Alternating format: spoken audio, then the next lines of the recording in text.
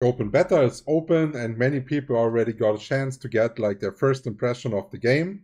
And now probably the next decision everyone has to go through is, will they buy early access, yes or no? And if they are buying early access, will it be worth to go for like a 40 euro version, 70, 100 or whatever? Which version is the best for your needs? And in this video I will try to break that down quickly.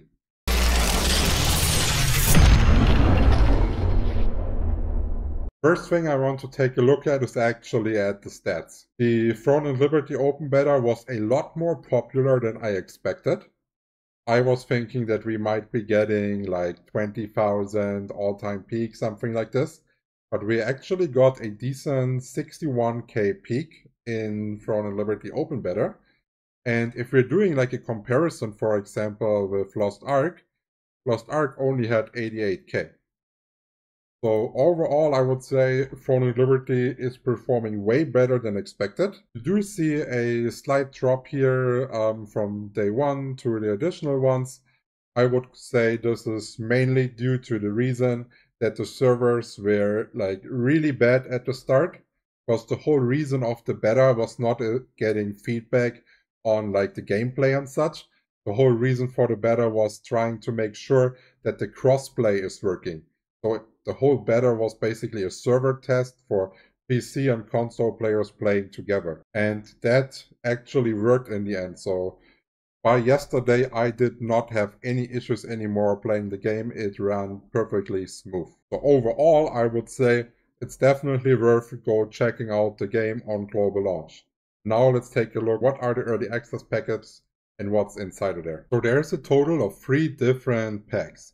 The first one is about 40 euros, and the only thing it has is a 5-day early access. Don't worry, it is not a fear of missing out sale. They will have servers that are launch only, and then they will have servers that is early access only. If you are purchasing this, you will play on special early access servers, from which servers you cannot transfer later to the launch servers for a protected amount of time. The only reason to buy early access is to play 5 days early and not having other people watch the game.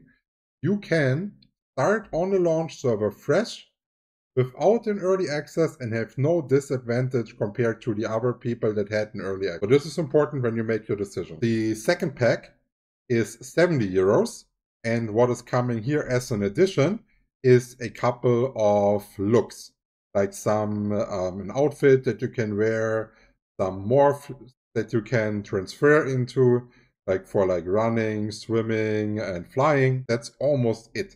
There's 500 lucent, which is like the real money currency of the auction house, but like that is in no comparison to the 30 euro extra that you have to spend here. If you're deciding that, it's purely for the cosmetic. In the 100 euro version, it is the same.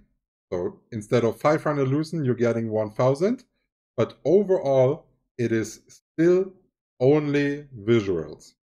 So it's only if you like to look good, go for the more expensive one. If you only care about early access or value of buying like lucent, don't buy it. Only buy the 40 euro version. And for the people that like all those CS items, let's take a look at a little clip on what they actually look like. So we have a white version that looks like a bit of fancy, and then we are having a counterpart to it that looks more like a dark knight into the shadow assassin thing style, and they are countering each other. This, for example, is one of the transformations that you can go into the form of a wolf, for example, for running, as a swan for flying, or like in an otter for swimming. I would say that dragon looks fucking cool.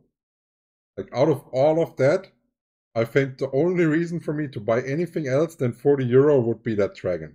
I think the dragon looks really, really sick.